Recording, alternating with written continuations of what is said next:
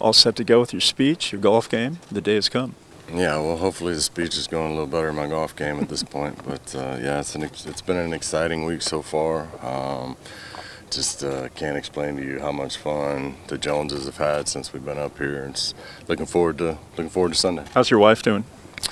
She's doing well. Still pregnant, still with child. So hopefully, little Cooper will wait until we get back to Atlanta. But if he was to be born here this weekend, it'd be pretty cool. On a foggy morning along the banks of Lake Otsego, the 109-year-old leather stocking golf course, a testament to age and greatness, a symbol of the weekend and its inductees, including Larry Chipper Jones. I know people around here are tired of hearing about the Braves coming in, but it's been an incredible, it's kind of really full circle now. With all the time that you guys spent together as young men in Atlanta, what's it like to be here as older guys now? Yeah, it's pretty cool. It's like it's almost like you never grow up, you know? I mean, you look older, but you don't feel any older, and it's good seeing the guys. Teammates in greatness and Atlanta. On the shoulders of many he stood.